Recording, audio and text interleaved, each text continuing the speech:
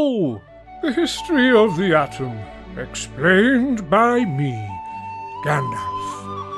A long time ago, the ancient Greeks thought that everything was made from tiny round spheres. They called them atoms, which in Greek language means indivisible, not invisible, like when Bilbo Baggins puts on that pesky ring, because they thought that atoms were the smallest things you could get, and you could get no smaller. They obviously hadn't met hobbits, because they're very small.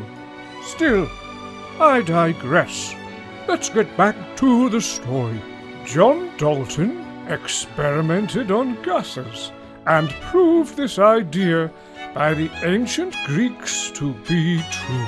I wish Dalton had experimented on the gases that come out of Gimli, because there's something not right there. Dalton proposed a model of the atom that they were indivisible and indestructible. Rather like me, when I'm thrashing my wand and sword about. This model of the atom was called Dalton's billiard ball model. At that time, billiards was a popular game that used snooker balls. But nobody plays it anymore because it's rubbish, and we've all got Xbox and PlayStations. John Dalton's model of the atom remained the main model until 1897, when J.J. Thomson discovered atoms contained much smaller subatomic particles called electrons. Electrons were found to have a negative charge and hardly any mass at all. J.J. Thomson proposed a new model of the atom, which contained a sphere of positive charge with the mass evenly spread throughout, and with little electrons dotted about like plums in a Christmas cake. In the olden days, people used to call Christmas cakes plum puddings, so this new model of the atom was called J.J. Thomson's Plum Pudding Model.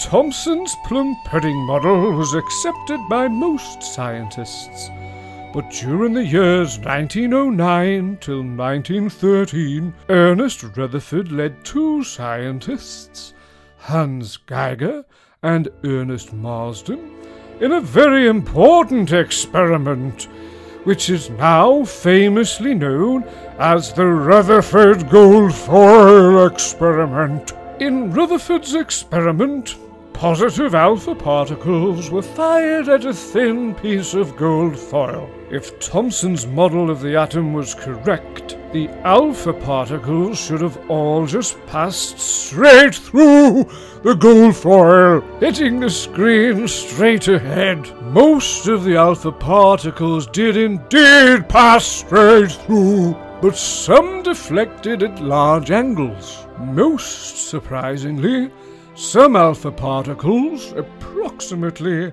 1 in every 8,000, actually bounced back to where they had came from.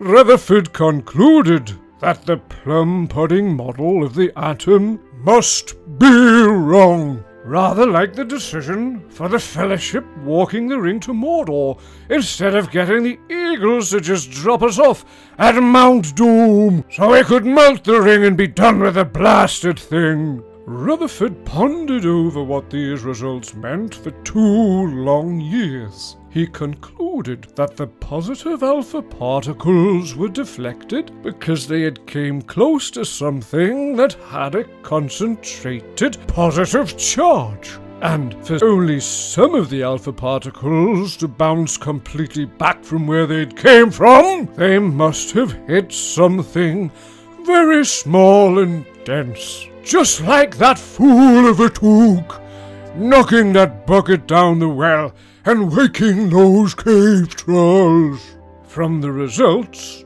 Rutherford concluded that there must be a very small nucleus in the center of the atom, and that has a positive charge, and is where most of the mass of the atom is found, and that electrons orbit around the nucleus. So, Rutherford had discovered the nucleus. Rutherford presented a new model of the atom to his fellow scientists.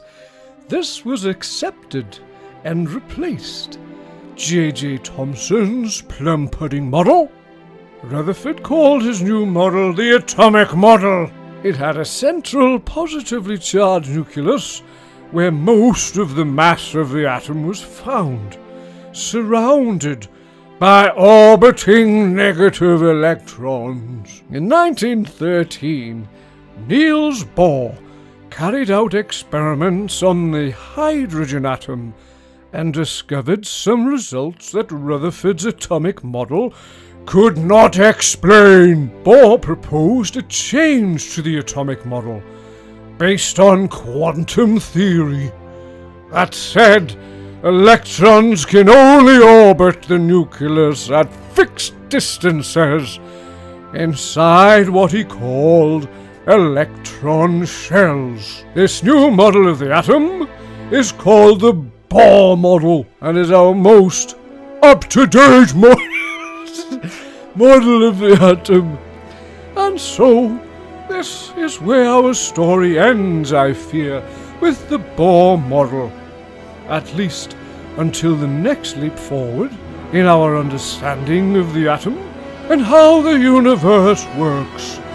So I bid you farewell for now, and just remember, you children, you shall not pass your exams unless you use my YouTube channel to help you revise.